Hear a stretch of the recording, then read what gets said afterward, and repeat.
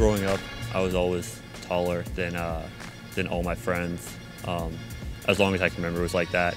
And when we were younger, my dad and mom, there was some if you're this many inches by the time you're 2, then based on your parents' height, you should project to be this tall. And I projected at 6'10", so I always had an idea that I was going to be a lot taller than all my peers.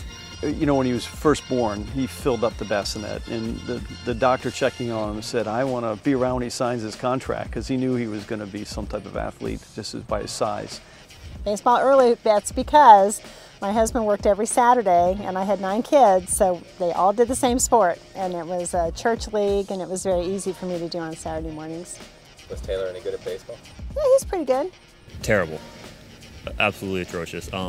I was on a church league when I was little, playing t-ball, and even baseball when I was 9, 10. I was just bad at it. I guess my coordination didn't work out to be that way. The kids wanted a basketball hoop, and my husband said no, because we didn't have a paved driveway and there was really no good place for them to play. So they made their own basketball hoop in the trash can on the swing set. And then that was my husband was like, you're killing the grass, we're not playing basketball. So then we moved to a big house with acreage, and first thing we did was get a basketball hoop. His older brother Peter came to us and said, I really think you need to put Taylor in basketball. He's pretty good, and for not having ever played organized ball. So, it was a yes. And so I joined just a YMCA summer rec league, and playing there, everyone said wow, you have a lot of potential. You need to play AAU. Why aren't you going to a school playing? You could go to college. And so I began to see that I might have a future with this. Well, the teams that were prospecting him, the coaches were all as most would, what's this homeschool, and what kind of competitiveness is the homeschool league? And we, as much as we attempted to let them know it was a very competitive high school homeschool league down in Richmond, some of the coaches questioned it, and they wanted him, who were serious in him, they wanted him to be in a more competitive environment. And I was completely against it.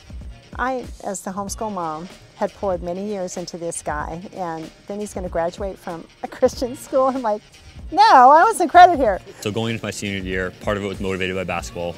I wanted to be at a more competitive level. Another aspect was I wanted some experience in a classroom setting, because I knew going into college I would be in a classroom setting with teachers that weren't my mom and dad. And so I wanted to break the ice there before I got to college, because I knew college would be a lot harder. He had several colleges looking at him, but he really felt when he visited the Mount, this is where he was to come. One of the big reasons I came here was the team. When I came on my visit, I thought, wow, this is a good group of guys who are really close, and I want to be part of that team. I don't know if I can find words to tell you how exciting it has been for him to be part of this program and watch him mature as the opportunities that he's had, that he's taken hold of, to see him work so hard. He just will do whatever it takes to get where he needs to be. When he was in his college-bound program and coaches would see him play, not many 6'10", 6'11" kids would go on the floor for loose ball, and he went on the floor for loose balls. And they liked that about him, and I think it's because of his accepting a challenge. It really moved him to the next level. I think a lot of people that don't play sports in college don't understand the level of commitment it takes every day to be good. It's not just when you step on the court, it's also what you're eating every day, how much you're drinking, staying hydrated, getting your schoolwork done, getting rest. And when you are able to do that, the rewards are off the charts and completely worth it. But I think a lot of people don't, they see the success on the court and us winning games and making shots and stuff, but the amount of time and effort and energy and commitment we put into it every single day might be something they don't realize.